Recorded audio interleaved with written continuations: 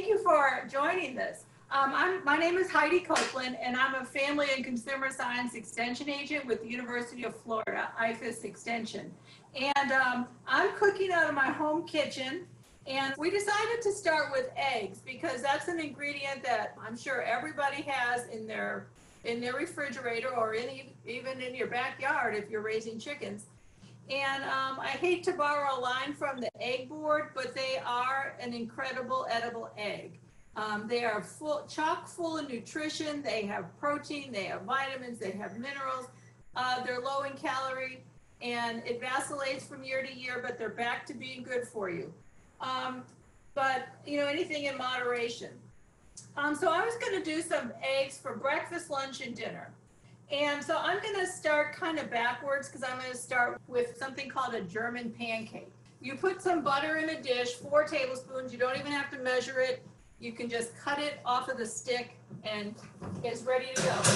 You're going to put half a cup of flour, a little bit of sugar, 3 eggs, and half a cup of milk in the blender. And if you don't have a blender, you can just do it with a whisk. It just takes you a little bit longer.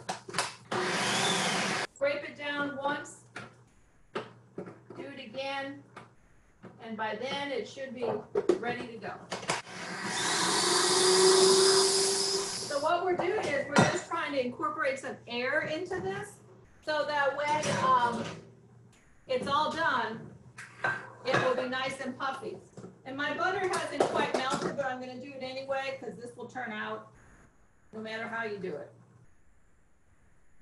So you pour that in there,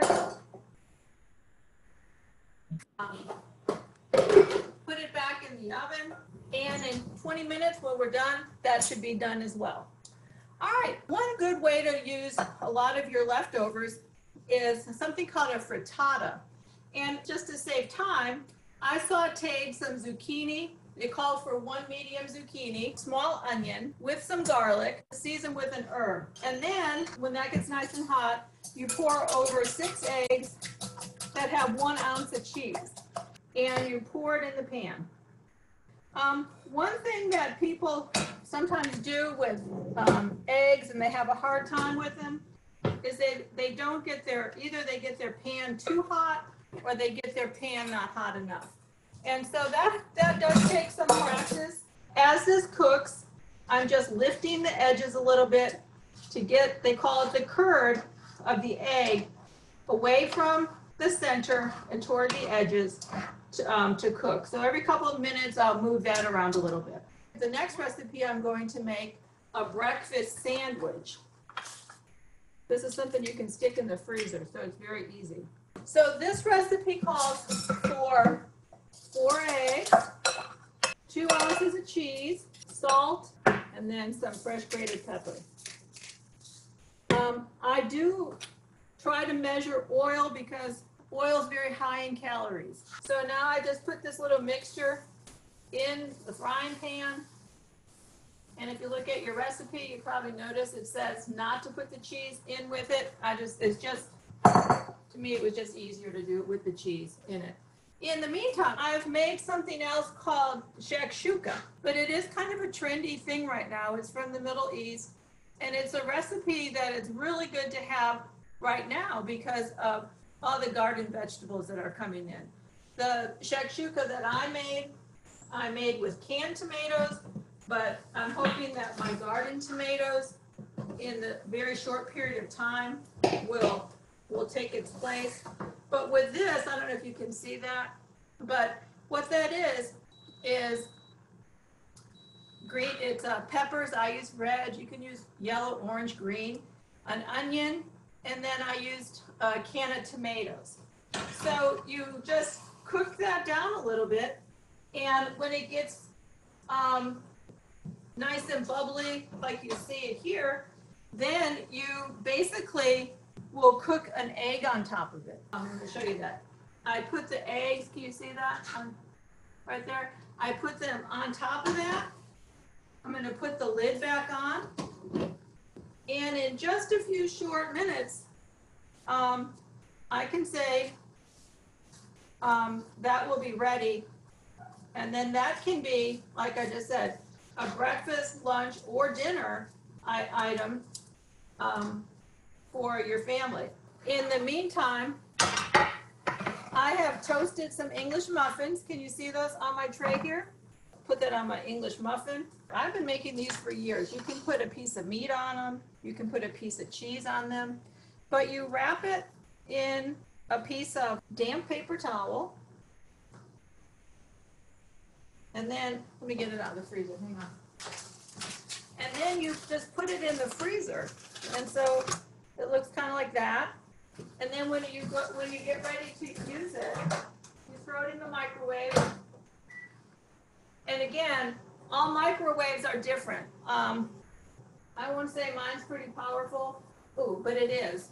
And so a minute might be a long time, but for some people that might not be long enough. And so anyway, in the meantime, what does the damp paper towel do? Give it moisture? It keeps the bread moist, yeah. So in the meantime, I have my eggs are cooked. Sometimes I've seen this served like on top of a pita bread. I'm going to put it on a plate with the pita bread around it. But again, this can be served with your favorite herbs and spices. And it's very, very filling. And then, just pretty it up a little bit. I could put some parsley on it to show you how even better, it would even look a little bit better. So you see how nice that looks with a little bit of parsley on it. But you see, it's steamy hot already in just a minute. And that's just a very nice little breakfast sandwich that, you can bring to work and stick in your microwave. I had zucchini, some dill, and some feta.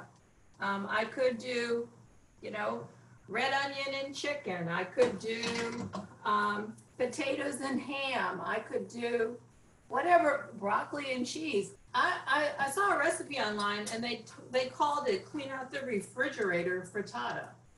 So again, you could even put rice in it or something like that. This is called a German pancake.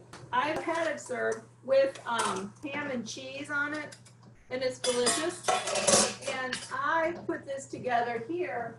I was gonna just put some fresh fruit on it and then sprinkle it with some powdered sugar. And again, so that makes it really a very light dessert that is very pretty good in nutrition, with the eggs, milk, a little bit of fat, but that's okay. See, it's very nice. Thank you. This really didn't take as long as I thought it would. I was just rushing, trying to get it done. So thank you for joining this.